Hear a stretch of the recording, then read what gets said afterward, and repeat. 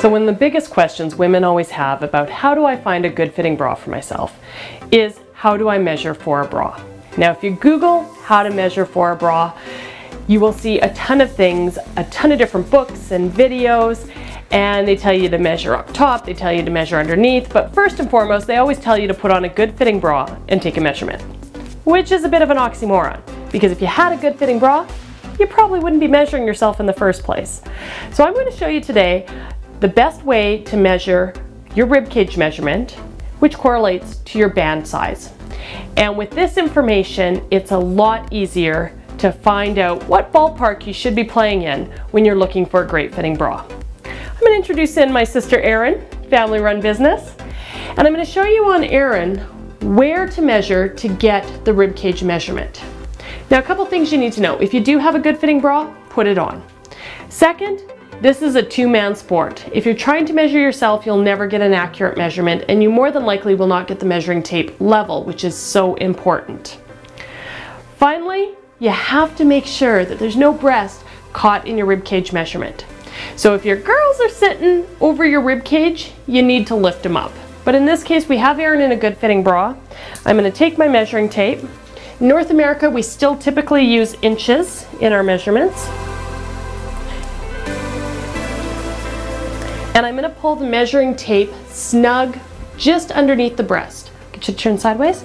And what you'll notice is that the measuring tape is level front to back. Now incidentally, this is where your bra back should be sitting. If your bra back's not sitting down there, you're wearing your bra way too big and you're wearing your bra way too high on your body. Turn your face. We look at this number. And in Erin's case, it's 28 inches. And what we do to determine the band range is we add 1 to 2 inches to get to our next even number. So in the case of Erin, she measures 28. We'll add on 2 inches. That gives us a 30. So Erin would start looking in a 30 band, maximum a 32 band. Now if you're measuring yourself anywhere under 36 inches and you're wearing a 36 or a 38 band, you're in the wrong size bra. This is really important to know before you go in to get a bra fitting, because unfortunately some businesses in bra fitting will fit you to their product instead of fitting your beautiful body. So at least if you know what you measure to, if they're putting you in a band size that is 2 or 3 band sizes bigger than your measurement, probably not a good idea to shop there, because while it would fit comfortably now, the bra is just going to get too big, too loose, and not support properly.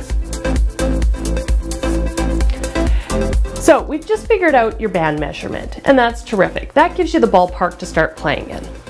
But then you need to figure out your cup. There's a couple of different ways of measuring, but here's a simple rule I use. If the cup is full and not overflowing, then that is your cup size. And that can be any letter of the alphabet, and in fact those letters go right up to M. So don't worry so much about what letter, but are you filling out your cups fully? Do you have all your breast in the cup? And is it staying put when you're moving around?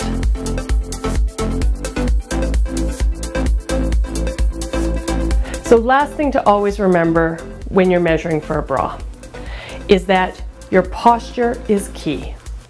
Bras are designed to sit on our body so that we can support our great posture.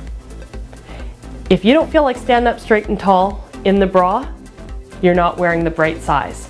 And don't worry so much about the letters and numbers. They really don't mean a whole heck of a lot.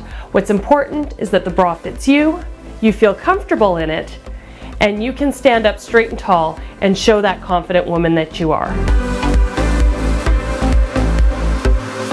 Finally, ladies, don't forget, if your gut instinct in the change room is telling you that this doesn't fit or feel right, then don't put your valuable hard-earned money down on that product. If the numbers don't make sense, don't buy the bra, because heaven knows we've all wasted way too much money on bad fitting bras. And remember, at Esteem Lingerie, we do more than lift your spirits.